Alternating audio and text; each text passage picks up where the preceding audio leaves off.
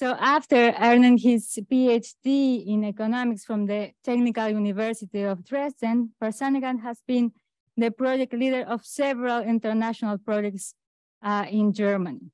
So his research has been published in several international journals. One of his recent publications is an article on oil price shocks, protests, and the shadow economy. So today his lecture will explain the impacts of oil revenues on the size and income on the middle class in Iran. So please, Professor. Thank you, Camila. Thank you very much. Also, say hello and good afternoon to all the participants today. Most welcome to today's meeting on the effects of oil income shocks and the middle class in Iran. As my colleagues in the project Extractivism mentioned, this lecture series is planned to basically communicate different aspects of interaction of natural resources and economic development. And what I'm focusing on that is how the size of middle class in Iran is getting affected by these development in the oil markets. So basically, I would like to first start with the agenda of today's talk and how much time I have? Almost 45 minutes. Okay. So the presentation is based on a joint research which I co-authored with my colleagues in University of Tehran, and my another colleague, Mohammad Habibpour. And basically, you can also get more details from this publication in the Journal of Middle East Development, which published in 2021. So I would start with the introduction on the importance of middle class, why we should care about the drivers of middle class. And then, of course, the issue of definition of middle class, what the middle class is, how we do see middle class in the field of economics. Of course, that is a topic which not only economists are interested in that, but also the other scientists from sociology, political science, and the other fields are also looking and investigating the topic of middle class. So definition and measurement is quite important. So I would present the indicators that we use to measure the size of middle class in this study. Also, I would show it to you how the middle class in Iran has changed over the past decades, before revolution and after revolution. And I present our key hypothesis in this study, and also the data that we have used and the methodology that we have used to investigate the effects of oil shocks on the size of middle class in Iran. And following that, I will present the main result and conclusion based on that. So there has been a big literature on the importance of middle class. My focus here is its importance for economic development and political development. Middle class is said to be quite critical factors for economic growth, especially in the long term, because it's said that the middle class basically provides the pool of entrepreneurs, those who are able to initiate new ideas, innovation, and start their businesses, coming usually from the middle class of society. The values that middle class bring with itself regarding importance of education and accumulation of human capital, the possibility and ability to consume and to save is quite strong among the middle class. The work ethics and these type of values are quite highlighted when it comes to importance of middle class for the sustainable development. I also mentioned not only saving, but also the consumption power of this part of the society in a term of providing effective demand for goods and services, which is also important for investors and business people, and diversification of domestic market is another issue why we should care about the drivers of middle class. It's not only economic growth, which is said to be important in the context of development of middle class, but also the effect that the middle class will have on the development of political institutions. This is the famous, basically, a statement that without the bourgeoisie, basically democracy is less likely to materialize. The modernization theory that in order to reach develop political institution, you need to achieve a high economic growth and expansion of the size of middle class is a critical factor in that. But also within the discourse of medium water, the democratization and political openness is more likely when the size of middle class expands and the number of poor people, the poverty declines. This expansion of middle class and reduction of the poverty in the society transform the preference of the society from the radical redistribution to more engagement in the political system. And this development basically reduced the risk of political elites to engage people more in the political power because they are less worried about the risk associated to this political openness in the term of, taking their assets by the people, by the poor people. So it is said, or the assumption in the context of positive effects of middle class on political institutions is that the larger middle class has less hunger for redistribution.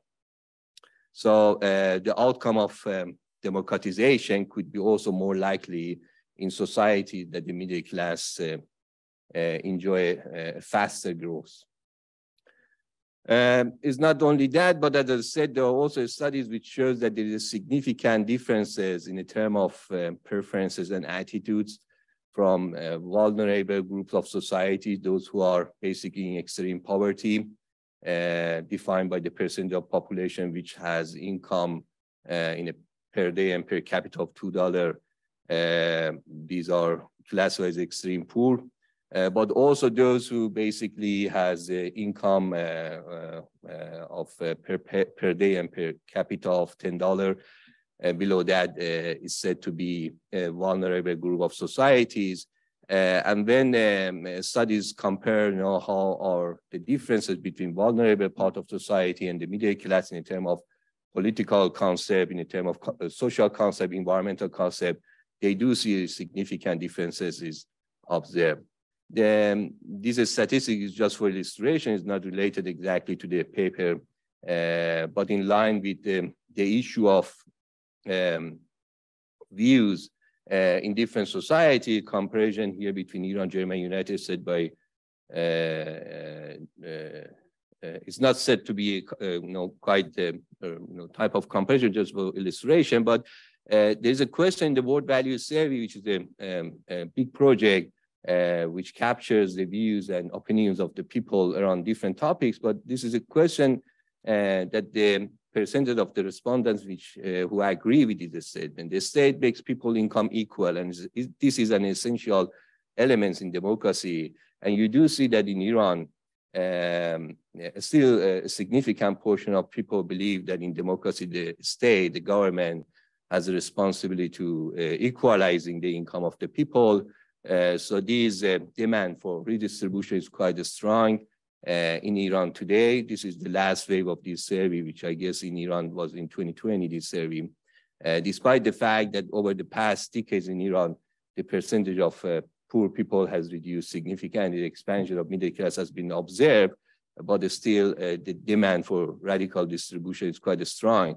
Or this is another question which says the government tax the rich and subsidize the poor. This should be an essential characteristic of democracy. Again, almost 50% of the respondents in Iran believe that in a democracy, an essential part of democracy is that the government tax the rich and subsidize the poor. In the United States, for example, this is only 10%. Germany is less than Iran, of course, but the gap is statistically significant.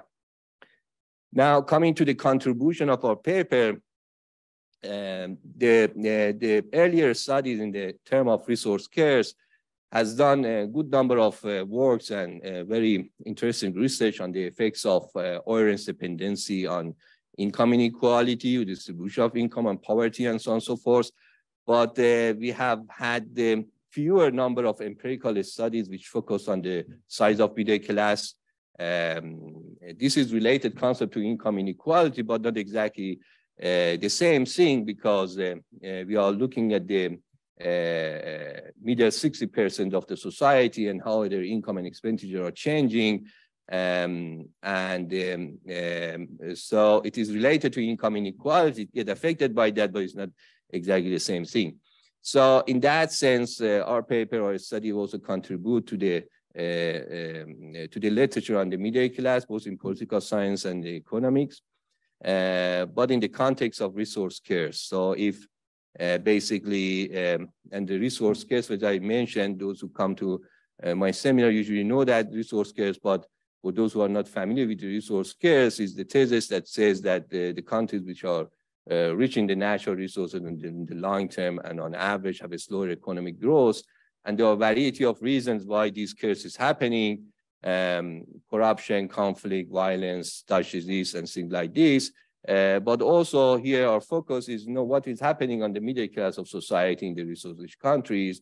If we believe that the middle class development is quite important for sustainable development and political development, so it deserves more deeper studies, of course. So our focus here is Iran, but one can do this for other oil-rich economies to find out what are the similarities between Iran and the other oil-rich economies and what are the differences. We are not only focusing on the response of size of middle class to positive oil shocks, but also we try to understand the transmission channels through which oil rents, fluctuation of oil rents affect the size of middle class. So what are those drivers? So that is, I guess this is also quite relevant and important. When it comes to the definition, there is no agreement on what is building the middle class. Is the people who own a car or the houses that belongs to middle class, or the consumption pattern, what is middle class and who belongs to middle class.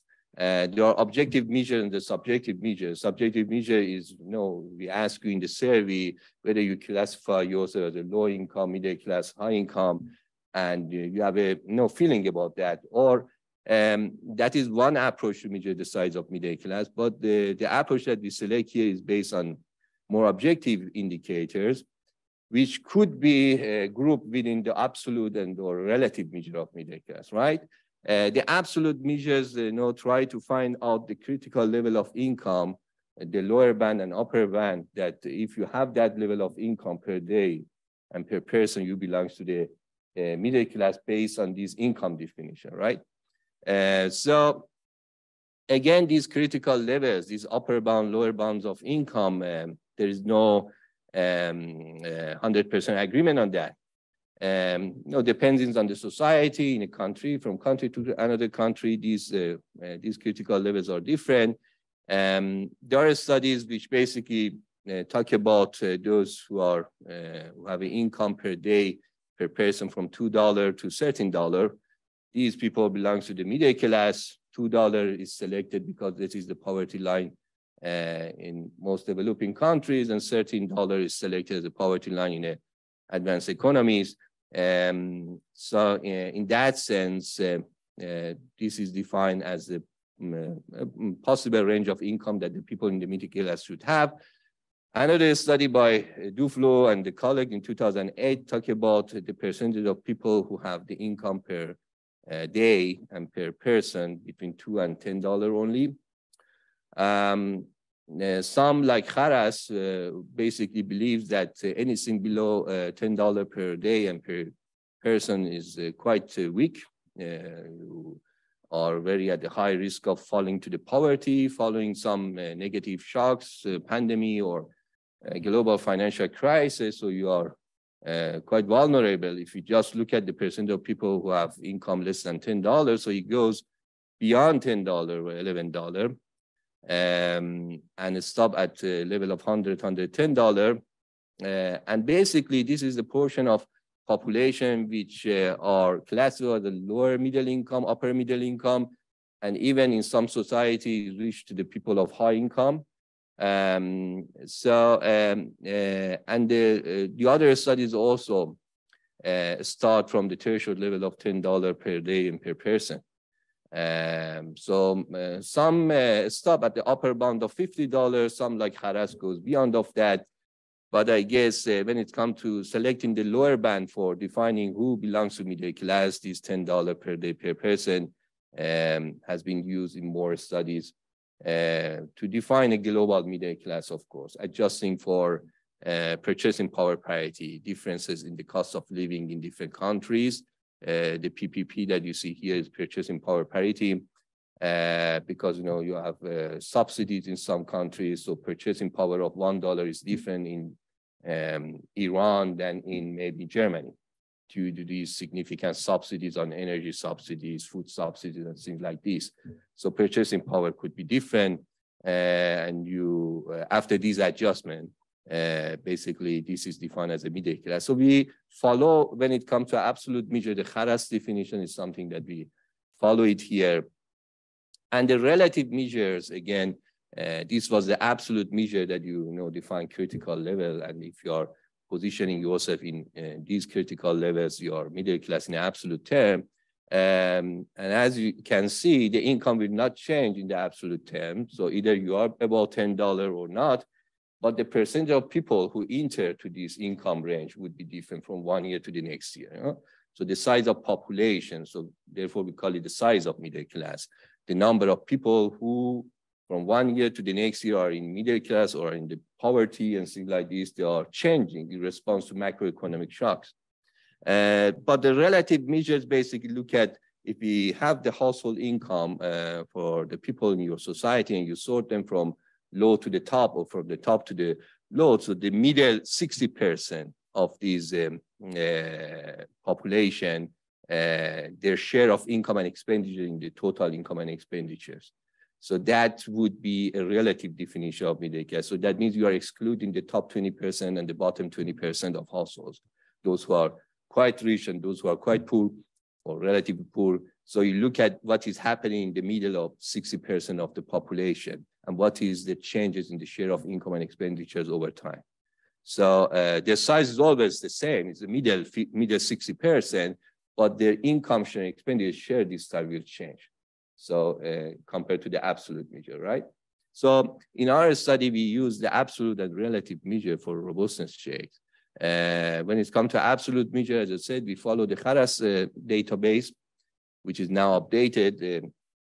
The older database of Kharas is available online in the Brookings Institute website, but he has updated by using a more recent PPP terms.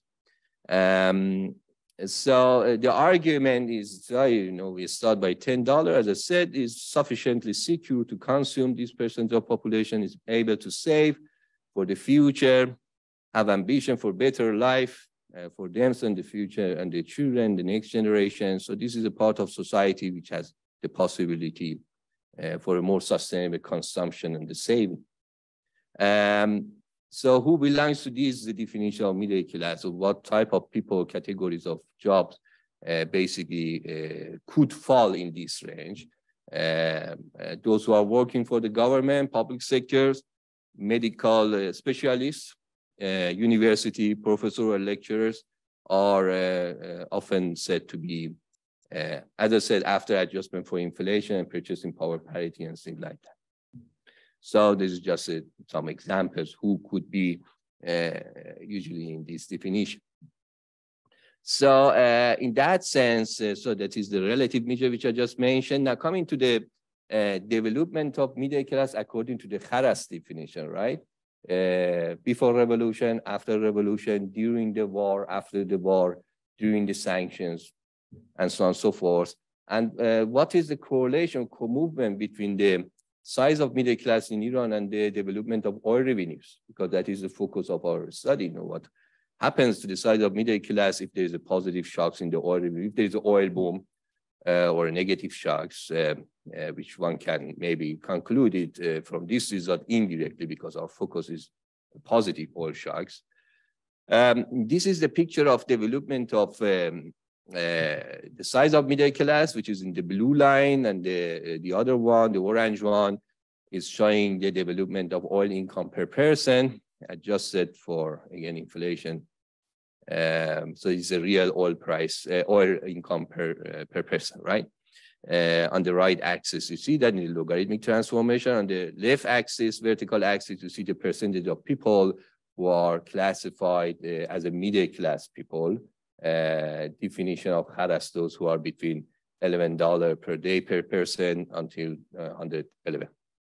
So before revolution, you see a significant increase in the oil income, the result of significant growth in the price of oil in the 1974. We experienced a substantial increase in the oil revenues of Iran.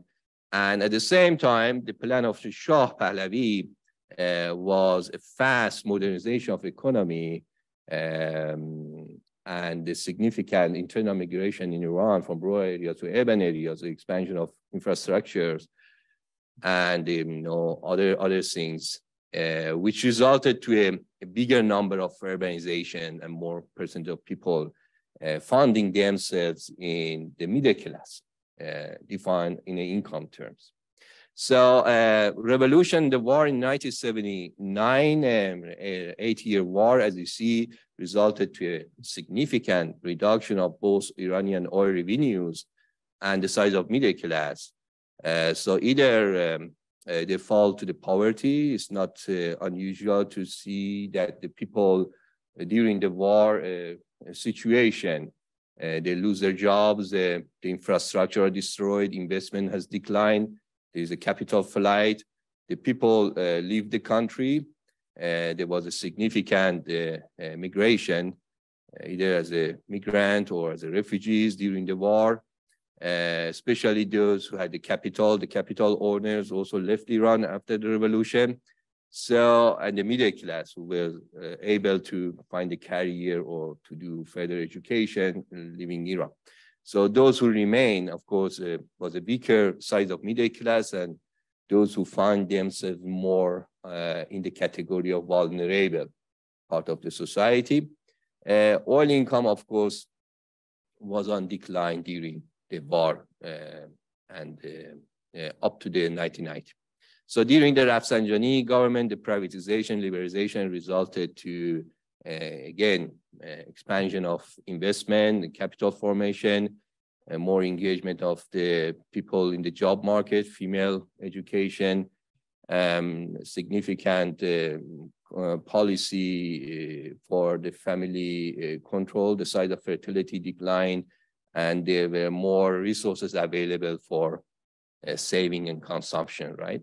Khatami period observed again a significant increase in the size of middle class, associated with also increase in the income per capita from the oil production. Khatami was very much also open for globalization, reformist government, more engagement of the women also in the society. So famous for its reformist policies. And during the Ahmadinejad, of course, the process of expansion of middle class increased. So he also implemented significant national reforms in the subsidy projects. So the cash transfer helped to reduce income inequality for the first time in a significant way during Ahmadinejad government. And when the poor, basically the number of poor decreased, that means part of them moved to the middle income and middle class from the income perspective, of course. And then during the Rouhani, we do observe that the sanction, as you see, the oil income also dropped. The process of economic development distorted as a result of substantial economic sanctions after the Obama in 2012 oil embargo, which then stopped during the 2016 and 17 as a result of the agreement between Iran and the other power, and then the sanction under the Trump. Of course, our sample period this year ends in 2017. But I have some more statistics which shows that during the Trump sanctions, the percentage of people who was under the $10 per day per person increased during the sanctions. This is one of those indicators. This is showing the share of population living on less than $10 per day per person. So this is the so-called vulnerable group of society. The data that we have here is from 1986 to 2019. And you do see some points of time during the war period in the 80s, almost 70% of Iranian population was below $10 per day per person, adjusted for inflation, the differences in the living costs between countries in PPP term. This has declined over time and has reached to a level of 40%. So if we compare this one with the Kharas data, which shows that the size of middle class in Iran in the recent years is almost 60% of population, this is reflected also here. 40% below the $10 are excluded. So that means these 60% are middle class, but not only the middle class, there are some percentage of really high income also included in that. But this shows still 40% of the Iranian population. Now, you see there are some two peaks when you observe it here more closely. There is one increase during the first round of the sanction under the Obama and the European Union, and the second meaningful, more substantial increase in the vulnerable group of people is under the Trump sanction after 2017, 2018. This is also observed, this increase in the case of extreme poverty, how it defines the share of population living below the threshold level of $2.15 per day per person. You do see, of course, we see a couple of developments in after revolution that significant decline in the extreme poverty after revolution, after 1986, that we do see it here. Sometimes in the 80s, this was more than almost close to 10% of population below this level. This has declined almost to close to zero in some past years, but now has increased also to almost 1%. So this increase is again observed after the sanction, right? Before the sanction, this was approached almost to zero. So 1% of the Iranian population, according to these statistics, are living in the extreme poverty. For some other Middle Eastern countries, this is higher. For example, if you look at the Egypt, this is a bit more than Iran. But this decline in this is not unique only to Iran. This is more or less in majority of countries around the world. This decline has observed. This is good news, but we do see some not very promising development in the last years, especially during the sanctions in Iran in terms of increasing poverty and reduction of the middle class. So this is a global map which shows the distribution of countries in a term of size of middle class population. You see Iran is belonging to the category which 40 to 60% of its population are positioned in the middle class, which is comparable to some other countries, including Russia and some other Latin American countries. You see the majority of other countries in Africa, for example, have a small size of middle class. So either the category of less than 20% of the population or 20 to 40% of population, but majority of them are in the first category, right? The same for India or even China at the moment. This is the average of 2000 to 2012. So the size of middle class in China is expected to increase also significantly in India and significant in future. These are the emerging economies which basically are increasing significant improvement in the welfares, economic welfares as a result of more engagement in international markets. In some countries like Canada, you see 80 to almost 100% are classified as those who are in middle class or higher than middle class. So already, and most part of Europe as well, you know. So now coming to our hypothesis, what we want to test here, what we want to examine in this paper, or what is our claim here, which needs to be tested, which according to that slide that I show, Kharas' definition of middle class with the development of oil income, it turns out that there's a positive relationship between oil income and the size of middle class in Iran. To what extent this positive correlation remains if you control for other drivers of middle class, this is something that we need to investigate. Of course, correlation is not telling us what will happen on the size of middle class in response to a positive shock, unexpected positive development of oil income. This requires a different methodological approach to investigate. So, but the hypothesis is following the response of Iran's middle class size to positive oil income shocks is a positive, no controlling for other factors such as paribus. To test this hypothesis, and of course, in the next step, we try to understand the transmission channel of this effect, if this effect is positive. We use the annual data from 1965 to 2017, following the database of Kharas. And when we use, of course, relative measure of middle class, we focus on after revolution because we had this data after revolution, but that is already included in the paper. So I focus more on the result of absolute measure here. The oil income per capita is basically the value of total oil production divided by the size of population. So per person, how much oil income is available, adjusted for inflation. So this is basically it's the real oil income per person. So the data base is for this data is OPEC organization, the World Bank.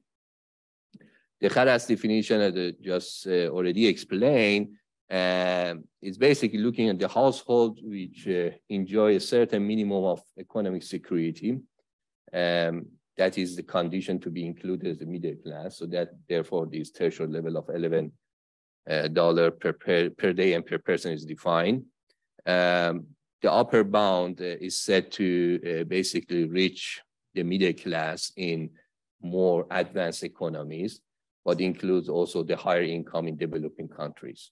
So somehow mixed with the high income in developing countries, not basically if somebody in Iran earn $100 per day per day and per capita term, it is basically the enjoy a good living, I guess. Dr. Rizaki come from Iran.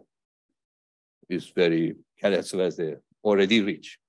So, but that is probably a percentage which is not very big in Iran. So one can say it approximates this Kharas definition, really those who are in a secure middle class in Iran. Now, of course, I said transmission channels are also important. It's not only oil which affects the size of middle class. Oil affects something else, and that something else affects the size of middle class, right? So we want to also say something on these channels, otherwise it could be quite simple.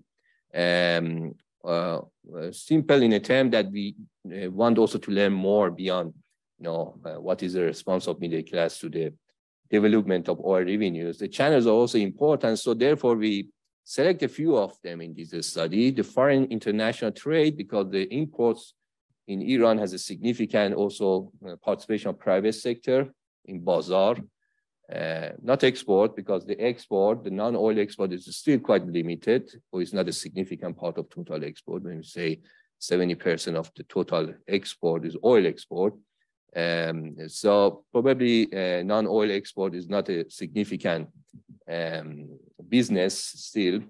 Maybe under the sanction this increased because you have not much investment in the oil fields or the oil embargo that pushed the government to increase the private sector in the non-oil export.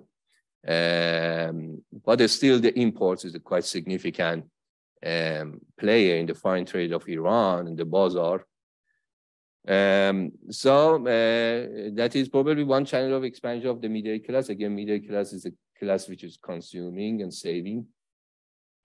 Private investment in the urban real estate. Again, the investors in the real estate, if the oil affects positively these type of investors, and the size of middle class expands in response to increase in the investment in real estate, this is probably a plausible channel, and we know a significant number of people in the oil-based economy is working in the service sector, in the non-tradable sector, and it's quite attractive for the investor in real estate in Iran because of its high profit margin, and it doesn't need much also human skills, resources, skill, education, and so on and so forth. So you need to have basically money and know what to do with that in the real estate.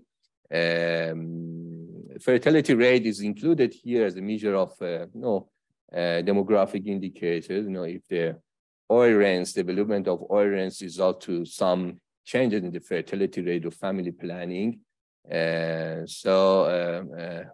have a demographic burden in the economy, you have less resources to spend on education, infrastructure, markets, and so on and so forth. So there are arguments to also control for the demographic indicators. GDP per capita, of course, the stage of economic development, how oil affects your overall economic performance, that is also important to be investigated, and the middle class responding to this development of economy. If there's a sanction, if there's a pandemic, nothing to do with the oil maybe, but middle class respond to these shocks to your overall economy. Or if the effects of oil on the middle class works through its effects on the overall economic performance. So we have, again, resource scarce, Dutch disease, and things like this, which is not the oil and the middle class, is about oil and the economic performance. Quality of political institutions also is important, how oil rents affect political institutions and how middle class responds to this development of political institutions. So there's a significant literature also on that part. And we also control for dummy variables. That means we also control for the situation of revolution, the change in the regime, because our sample starts from before revolution and after revolution. And also war condition with Iraq was also a unique condition. So one needs to keep it as a exogenous variable in our analysis. The VAR model is selected from methodological point of view. Some of you might be familiar with this methodology, which basically assume all variables in this model are endogenous. So all of them are affecting each other with some lags. So we are less concerned in this methodological approach to assume for exogeneity. So oil affects middle class, political institution affects middle class development affects economic growth. And so basically everything affects the other variables, but with some lags. And you need to decide basically what is the shock variable and what is the response variable in this setup. So for our own exercise, we select the oil rents as a shock variable. So we give the shock to the oil rents, and our response variable is the size of middle class. So basically, the VAR model estimates a dynamic or tries to learn a history of dynamic relationship in our variables over the past decades. We have the data from 1960s to the recent time. So, and try to basically simulate what will happen on a response variable, which in this scenario is the middle class, if a shock happened today on the oil rents. So based on this historical experience and the dynamics that the model learns, try to simulate and predict the future development following the initial shocks. So this is the philosophy of the, in a very short saying what the VAR model, why we have selected the VAR models. Now coming to the results, now this is our main result, the response of Iran middle class to a positive oil income shocks. And what you see here, the solid middle line basically is the response of our response variable to a shock, a positive shock in the oil income. On the horizontal axis, you do see the number of years following the shock in future. If the shock happened today, how the middle class responds to this shock in the forthcoming period. So we have selected 10 years in future to see if there is a positive significant shock to the oil revenues per person, basically how the size of middle class develop. It is positively responding or negatively responding. Is it statistically significant or not? By statistical significant, I mean these error bands, these dashed lines that you do see here, which shows the confidence interval around these responses. So if these dashed lines include the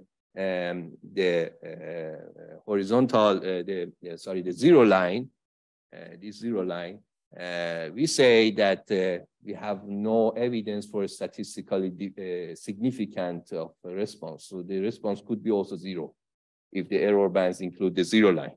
So in our scenario, in this case, so there is a significant positive response of middle class to a positive shock in the oil in case of Iran. And this response is quite persistent and remains significant until the end of our period of analysis, until the year of 10.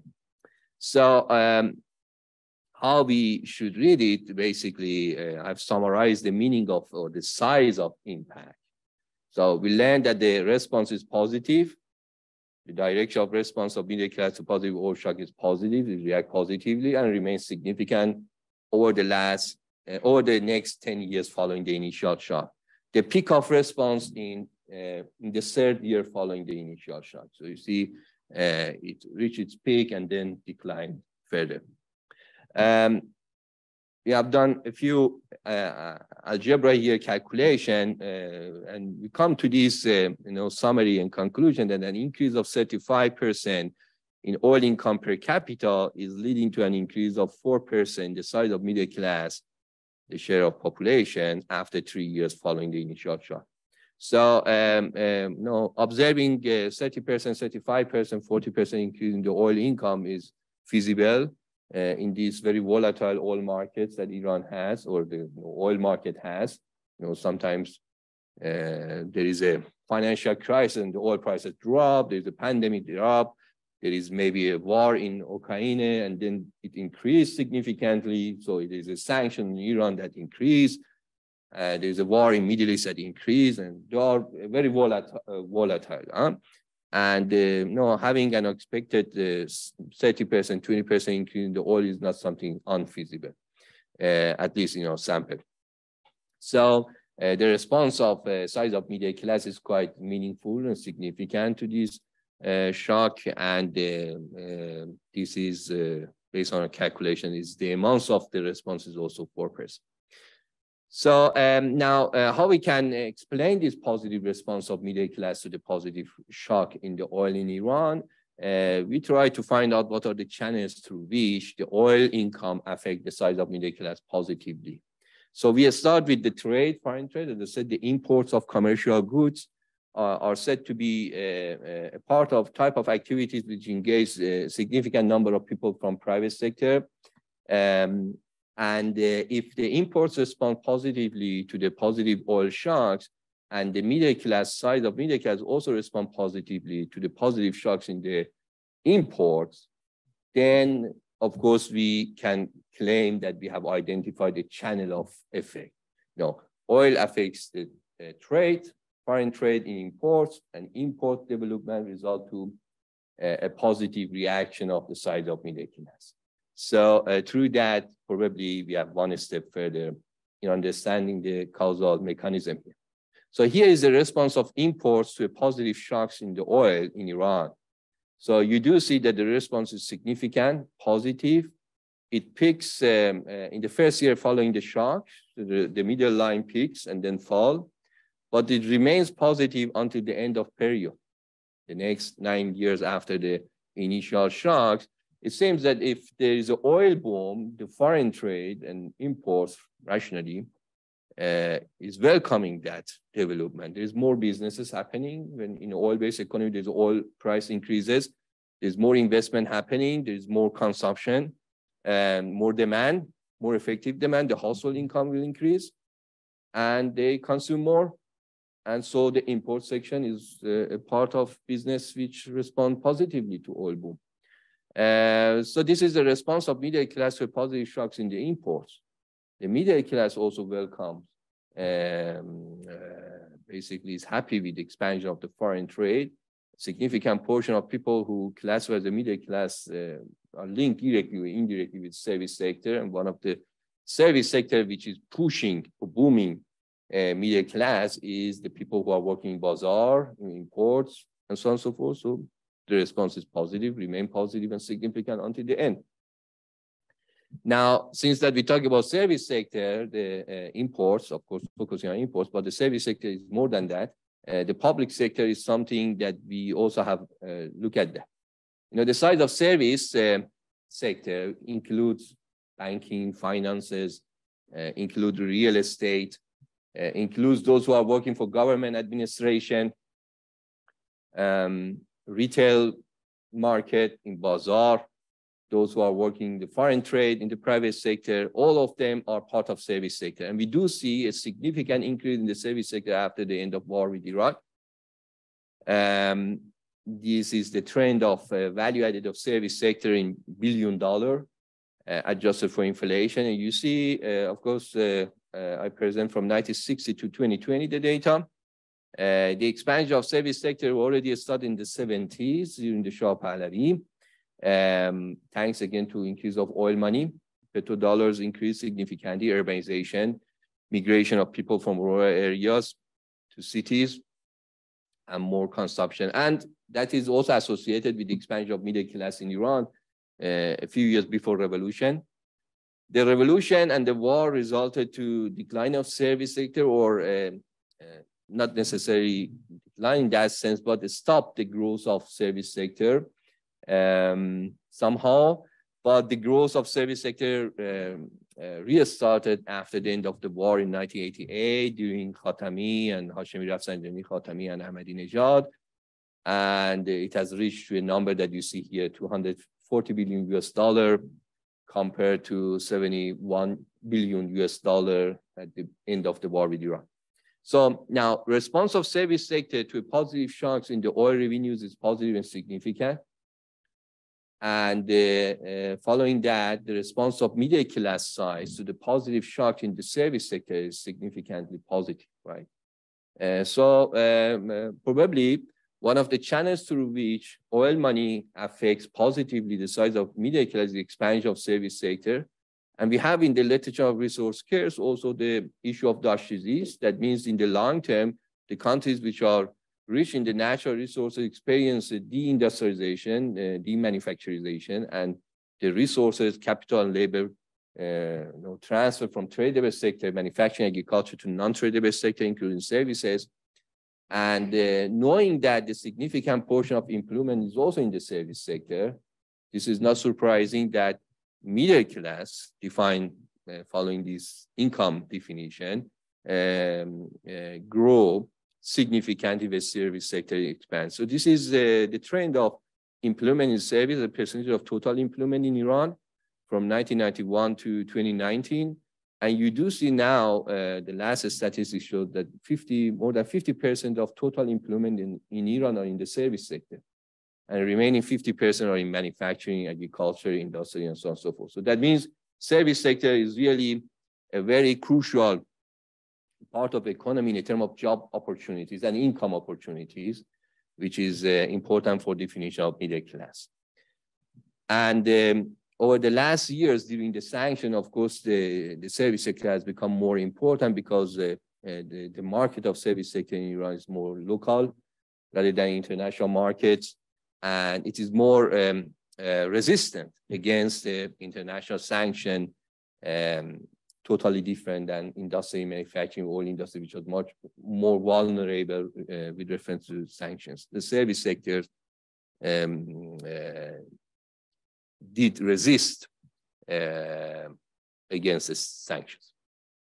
Now, it is also important when you talk about these channels, of course, the economy itself, how it responds to positive oil shocks, and how the size of middle class responds to overall economic performance is also quite important, as possibly one of the reasons why middle class grow following the oil boom. And there are also studies listed here which show that the size of middle class is positively correlated with the higher economic development, right? There are more business opportunity, investment opportunity, trade opportunity when the economy is booming.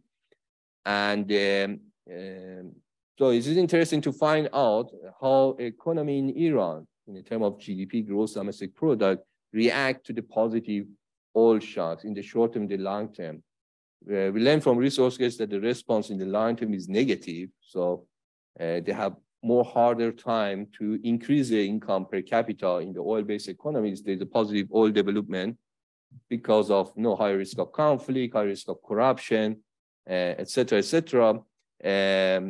But in the short term, it doesn't necessarily mean this need to be negative. We do see that the response of GDP per capita in Iran in the short term, within the first 2 years following the positive oil shock, is positive significant. The response approaches zero and becomes also negative in the middle term and the long term. So this is in line with what the resource curve also predicts, that in the long term, basically these resource-rich countries have more problems and troubles to manage these higher oil revenues. They need more strong institutions than the normal scenario to manage these substantial increase in the rents. So, but in the short term, it's a blessing also for Iranian economy. So they enjoy and they welcome the war. But the point is, there's a significant, more persistent response of middle class to positive changes in the GDP per capita, right? The response is quite meaningful, substantial, remain positive, significant until almost the end of our period of simulation. So there is a substantial positive response of size of middle class to a positive shock in the GDP, which could be driven by positive changes in the oil revenues. But we said the linkage between oil rents and the Iranian economic growth is relatively short-term and weak. But if there is other reasons which basically result to a more substantial positive development of economic growth, like lifting of sanctions or ending of COVID pandemic restriction, then the size of middle class response to that positive shock in income per capita, not directly related to the oil, is more substantial, sustainable. So finally, the last channel that I looked was the role of political institutions, how oil rents affect political institutions, and how development of political institutions reflect in the development of middle class. This is also quite important because there is a big literature, especially those who are in the political science, on democratization, the role of middle class. Professor Roaiza has already also investigated this in some of the Middle Eastern economies. And also the role of middle class in Europe at the time of Industrial Revolution, how expansion of middle class resulted to demand for political participation and engagement. Whether this is also the case in the oil-rich economies, this has been investigated a lot. So we have also looked at this story in the case of Iran, an oil-based economy. What we found is as following. Our analysis shows that the response of polity, the polity index, is a measure of democratic institution, right? The definition of democracy is a different definition. Those who are working on the literature on democratization, democracy, how we define democracy, what the democracy is it only going and vote, participation in election, or political competition, or this is other aspects of democracy and so on and so forth. So we do use the index of polity, which is basically a degree of competition at the executive level, the degree of political competition, and also check and balance system on the government, how the government is accountable, competitive, and so these issues. So it is in the range of -10 to +10. So if a country is scored -10, is, by the way, is a subjective indicator. It's based on perception of experts. So it's not based on the number of people who go to vote or the number of seats that the political party in the parliament has or the competition. That is not like that. This is based on the country, experts' views, how the government is competitive in that country, based on some criteria, right? Which is criteria that you understand that democracy should work like this. So in that sense, we use this polity index from -10 to +10. So +10 is a full democracy, -10 is a full autocracy, and you have a large number of countries in between, you know, semi-democracy, factional democracy, mature democracy, and so on and so forth. So what we found out is the response of polity index in Iran as a measure of quality of democratic institution to a positive oil revenues shock is negative, but statistically insignificant. So that is in line with our expectation from the resource-based literature that shows that in the resource-rich country, if the oil money increases, if there's a positive oil shocks, usually you have a type of distortion in the fiscal relationship between the people and the government. The government becomes more independent from taxes and social contribution. Now it's richer in terms of petrodollars. And there is less need to be accountable on one side, and less need also the money of the people for financing administration. And the other side also the people might find it not very far from optimum to tolerate that political system or not engage in the political system in return to pay fewer amounts of taxes, and even in return receive a significant subsidies and public jobs and things like this. So this social contract, an unwritten social contract exists in the oil-rich economies that on one side the tax burden is low, the amounts of subsidies by the government is high, the public jobs is also available more easier. On the other side, the government is not willing to open the political system and to share the political power to the people. So that's the type of equilibrium in which that these social contract result to persistence of autocratic systems in the oil-based economies, as long as money is available to finance the social contract. So if there is a sanction, if there is a pandemic, which the government is not anymore able to continue the subsidies and needs to collect more taxes now, then that social contract would be very at a high risk. So the people start to,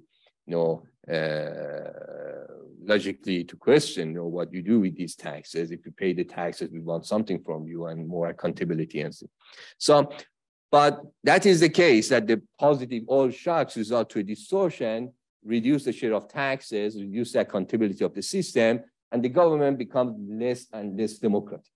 So the response that we do see in the case of Iran is showing this negative response. Whenever there is a positive oil shocks, the government in Iran basically becomes less accountable, also domestically, and internationally becomes more challenging.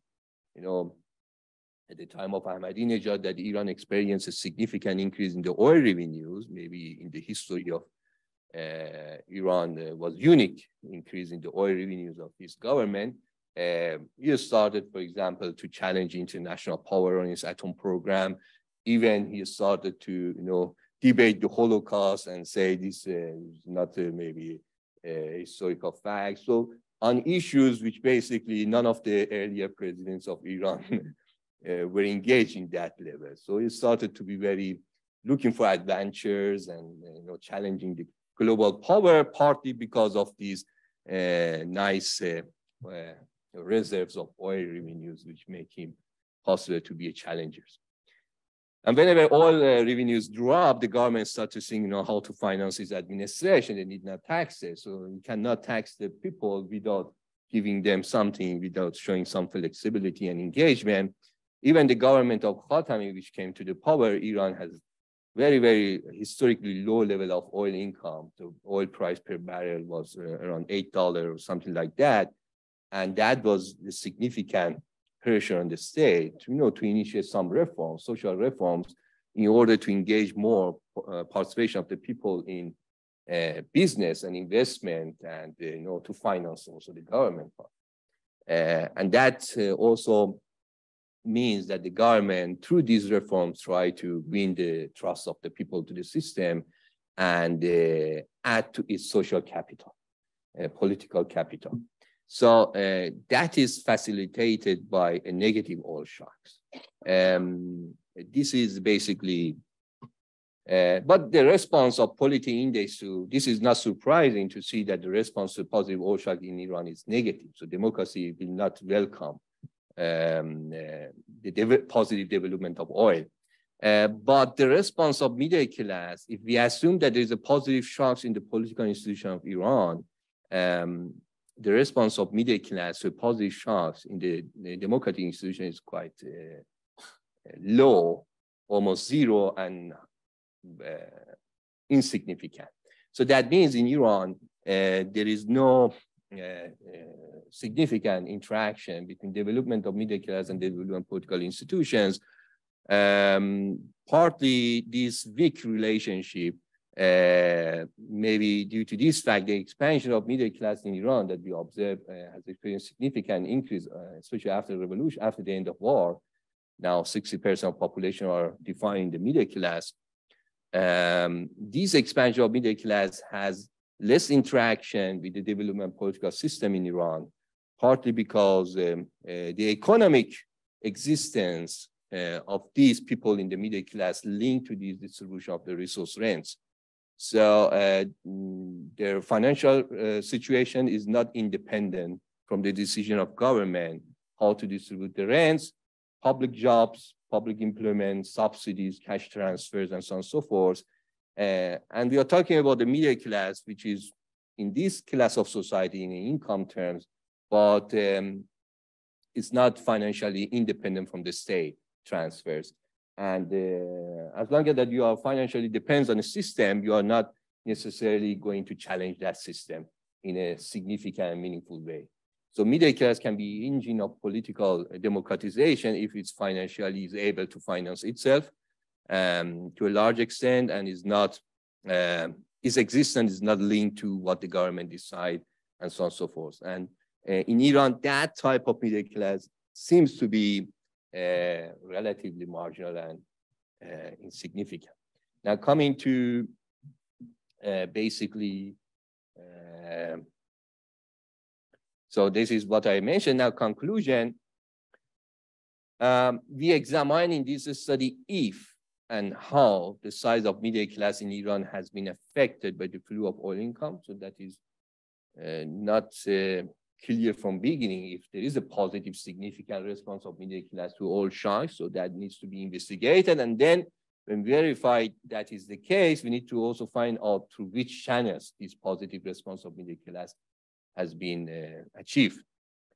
Now, of course, we have control for these channels. We found out that the response is positive. So middle class enjoys a significant increase in the oil. So when there is an oil boom, the size of middle class also expands with that.